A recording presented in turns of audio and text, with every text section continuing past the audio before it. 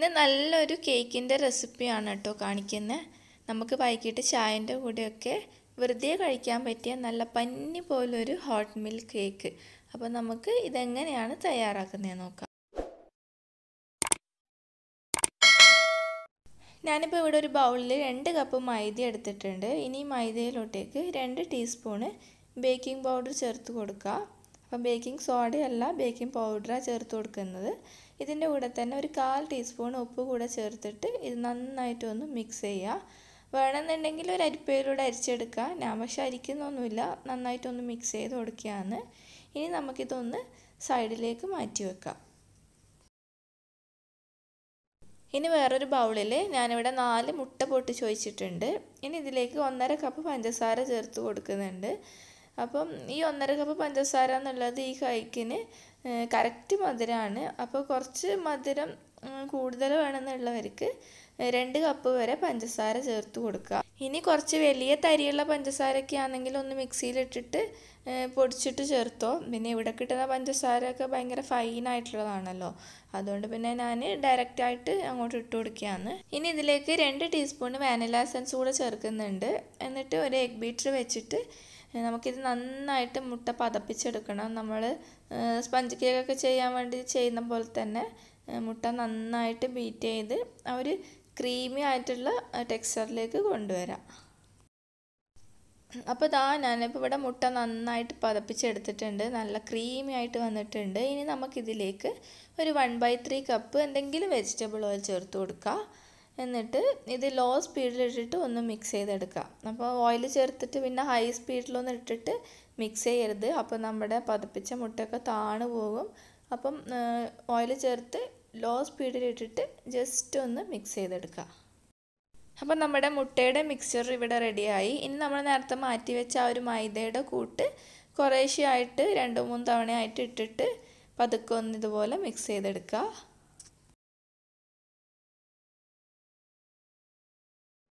അപ്പം മുഴുവൻ പൊടിയൊക്കെ ചേർത്ത് ഞാനിപ്പോൾ നന്നായിട്ട് മിക്സ് ചെയ്തെടുത്തിട്ടുണ്ട്. അപ്പം നമ്മുടെ ബാറ്ററി ഇതുപോലെ ഇരിക്കും, ഇത്തിരി ഇങ്ങനെ സ്റ്റിക്കി ആയിട്ട് ഉണ്ടാവുക. അപ്പോൾ പേടിക്കൊന്നും വേണ്ട. നമുക്കിനി ഇതിലേക്ക് ചൂട് പാലൊക്കെ ചേർക്കാനുള്ളതാണ്. അപ്പം ഈ ബാറ്ററി നമുക്കൊരു സൈഡിലേക്കൊന്ന് മാറ്റി വെക്കാം. ഇനി ഒരു പാനിലേക്ക് ഞാൻ 1 കപ്പ് പാൽ ചേർത്ത് കൊടുക്കുന്നുണ്ട്. നല്ല ഫുൾ ഫാറ്റ് മിൽക്ക് തന്നെയാണ് എടുത്തിട്ടുള്ളത്. ഇതിലേക്ക് 60 ഗ്രാം അൺസോൾട്ടഡ് ബട്ടർ കൂടെ ചേർക്കുന്നുണ്ട്. ഇനി ഈ പാലൊന്ന് ചൂടാക്കി എടുക്കണം. പിന്നെ പാലിങ്ങനെ ബോയിൽ ചെയ്ത് വരുമൊന്നും വേണ്ട, നമ്മുടെ ബട്ടർ ഇതിലൊന്ന് മെൽട്ടായിട്ട് കിട്ടണം. ആ ഒരു ചൂട് മതി നമ്മുടെ പാലിന്. അപ്പോൾ ബട്ടർ പാലിന് നന്നായിട്ട് മെൽട്ടായിട്ടുണ്ട്, പാലും അത്യാവശ്യം ചൂടായിട്ടുണ്ട്. ഇനി തീ ഓഫ് ചെയ്തിട്ട് ചൂടോടുകൂടെ തന്നെ നമ്മൾ നേരത്തെ റെഡിയാക്കി വെച്ച ആ കേക്കിൻ്റെ ബാറ്ററിലോട്ടേക്ക് ഒഴിച്ചു കൊടുക്കുക.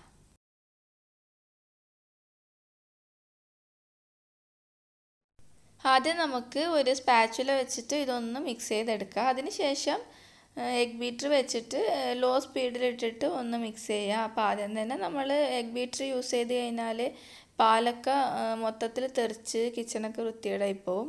അപ്പോൾ ആദ്യം ഒന്ന് ഇതുപോലെ മിക്സ് ചെയ്തതിന് ശേഷം ബീറ്റർ വെച്ചിട്ട് നമുക്ക് മിക്സ് ചെയ്തെടുക്കാം. അപ്പോൾ കേക്ക് ബാറ്റർ ഞാൻ ഈ എഗ് ബീറ്റർ വെച്ച് ലോ സ്പീഡിലൊന്ന് മിക്സ് ചെയ്തെടുത്തിട്ടുണ്ടായിരുന്നു. അപ്പം ആ സമയത്ത് ക്യാമറ ഓണാക്കാൻ വിട്ടുപോയി, അതുകൊണ്ട് അത് റെക്കോർഡായിട്ടില്ല. ഇപ്പം നമ്മുടെ ബാറ്ററി ഇതുപോലെ ഇരിക്കുന്നത് നല്ല ലൂസായിട്ട്. അപ്പോൾ ഈ ഒരു കൺസിസ്റ്റൻസിയാണ്. ഇനി നമുക്കിത് കേക്ക് ടിന്നിൽ ഒഴിച്ചു കൊടുക്കാം. അപ്പോൾ കേക്ക് ടിന്ന് ഞാനിവിടെ ഗ്രീസ് ചെയ്ത് മൈദയൊക്കെ തൂവിയിട്ട് അടിയിൽ ഒരു ബട്ടർ പേപ്പർ വെച്ച് കൊടുത്തിട്ടുണ്ട്. അപ്പോൾ കേക്ക് ടിൻ എടുക്കുമ്പോൾ എപ്പം നല്ല വലിപ്പമുള്ള, അതായത് ഒരു 9 ഇഞ്ചിൻ്റെ കേക്ക് ടിന്നെങ്കിലും വേണം ഈ ഒരു കേക്കിന്. കാരണം ഈ കേക്ക് നന്നായിട്ട് പൊങ്ങി വരും. അപ്പം എൻ്റെ കയ്യിൽ ചെറിയ 7 ഇഞ്ചിൻ്റെ പാനേ ഉണ്ടായിരുന്നുള്ളൂ, അതുകൊണ്ട് ഞാൻ ഇതിൽ കേക്ക് ബാറ്റർ ഒരു 3/4 ഭാഗം മാത്രമേ ഒഴിച്ചു കൊടുക്കുന്നുള്ളൂ. ബാക്കി ഞാൻ വേറൊരു പാനിൽ ബേക്ക് ചെയ്യാമെന്ന് വിചാരിച്ചു. ഞാനിപ്പോൾ ഇവിടെ ഗ്യാസ് സ്റ്റൗവിൽ തന്നെയാണ് ഇത് ബേക്ക് ചെയ്തെടുക്കുന്നത്. അപ്പോൾ ഞാനൊരു പാന് ഒരു 5 മിനിറ്റ് ചൂടാക്കാൻ വെച്ചിട്ടുണ്ടായിരുന്നു. അതിലേക്ക് ഇതുപോലൊരു റാക്ക് ഇറക്കി വെച്ച് നമ്മുടെ കേക്ക് ബാറ്റർ ഇതിൽ വെക്കുക. എന്നിട്ട് അടച്ച് വെച്ച് ഒരു 2 മിനിറ്റ് മീഡിയം ഫ്ലെയിമിലിടുക. അതിനുശേഷം ചെറിയ ഫ്ലെയിമിലോട്ടേക്ക് മാറ്റിയിട്ട് ഒരു 50 മിനിറ്റ് കുക്ക് ചെയ്തെടുക്കുക. അതിനിടയിൽ ഒരു 30 മിനിറ്റൊക്കെ കഴിഞ്ഞിട്ടാകുമ്പം ഒന്ന് ചെക്ക് ചെയ്ത് നോക്കുക. എന്നിട്ട് അതിനനുസരിച്ച് ഫ്ലെയിം അഡ്ജസ്റ്റ് ചെയ്ത് കൊടുക്കുക. ഇവിടെ ഇപ്പം ഒരു കാൽഭാഗം ബാറ്റർ ബാക്കിയുണ്ട്. ഇതിപ്പോൾ ഞാൻ എങ്ങനെ ബേക്ക് ചെയ്യുന്നതെന്ന് കാണിച്ചു തരാം. അപ്പോൾ ഓവനും ഇതുപോലെ കേക്ക് ടിന്നൊന്നും ഇല്ലാത്തവർക്കും ഇങ്ങനെ ചെയ്തെടുക്കുക. അപ്പോൾ ഞാനിപ്പോൾ ഇവിടെ ഒരു sauce PAN, non സ്റ്റിക്കിൻ്റെ sauce PAN ചൂടാക്കാൻ വെച്ചിട്ടുണ്ട്. ഇതിലേക്ക് 1 ടീസ്പൂണ് ഗീയോ ബട്ടറോ അല്ലെങ്കിൽ ഓയിലോ എന്തെങ്കിലും ഒന്ന് ചേർത്ത് കൊടുക്കുക. ഇനി ഇതിലേക്ക് ബാറ്റർ ഒഴിച്ച് കൊടുക്കുക. അപ്പോൾ ബാറ്റർ ഒഴിക്കുന്ന സമയത്ത് ഫ്ലെയിം വളരെ ചെറിയ ഫ്ലെയിം ആയിരിക്കണം, ഇല്ലെങ്കിൽ നമ്മുടെ കേക്ക് അടിഭാഗത്ത് പെട്ടെന്ന് അങ്ങോട്ട് കുക്കായി പോവും. ഇനി ഇത് ചെറിയ ഫ്ലെയിമിൽ വെച്ചിട്ട് നമുക്ക് ബേക്ക് ചെയ്തെടുക്കുക. അപ്പം നമ്മുടെ അടപ്പിൻ്റെ മുകളിൽ ഇതുപോലത്തെ ഹോൾസൊക്കെ ഉണ്ടെങ്കിൽ ഒരു ടിഷ്യൂ പേപ്പർ വെച്ചിട്ട് അതൊന്ന് ക്ലോസ് ചെയ്ത് കൊടുക്കുക. അപ്പോൾ ഇതാ നമ്മൾ സോസ് പാനിൽ ഒഴിച്ച കേക്ക് ഒരു 20 മിനിറ്റൊക്കെ കൊണ്ട് റെഡി ആയിട്ടുണ്ട്. കാരണം അത് കുറച്ച് ബാറ്ററല്ലേ ഉള്ളൂ, അതുപോലെ തന്നെ കേക്ക് നന്നായിട്ട് പൊങ്ങി വന്നിട്ടുണ്ട്.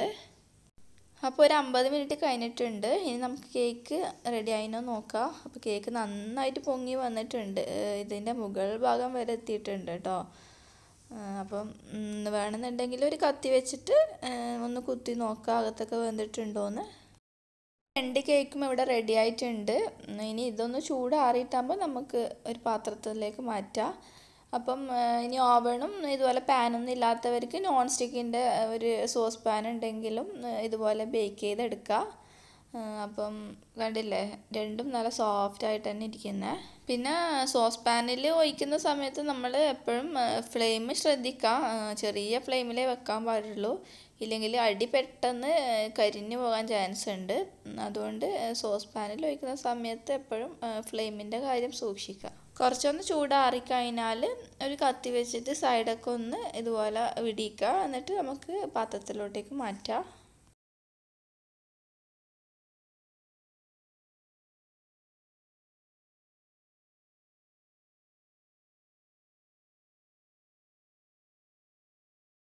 അപ്പം നമ്മുടെ ഹോട്ട് മിൽക്ക് കേക്ക് ഇവിടെ റെഡി ആയിട്ടുണ്ട്. നന്നായിട്ട് ചൂടാറിയിട്ടാകുമ്പോൾ മാത്രം എപ്പോഴും കേക്കൊക്കെ കട്ട് ചെയ്യുക.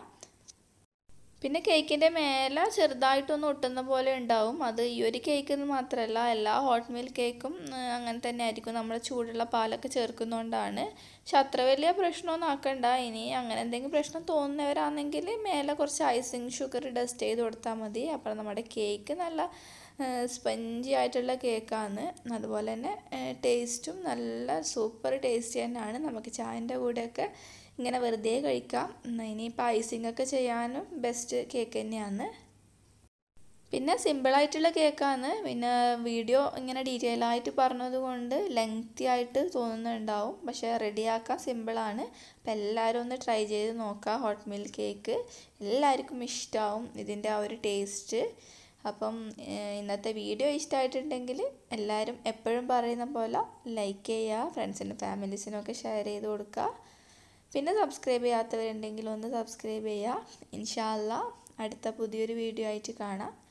അസ്സലാമു അലൈക്കും.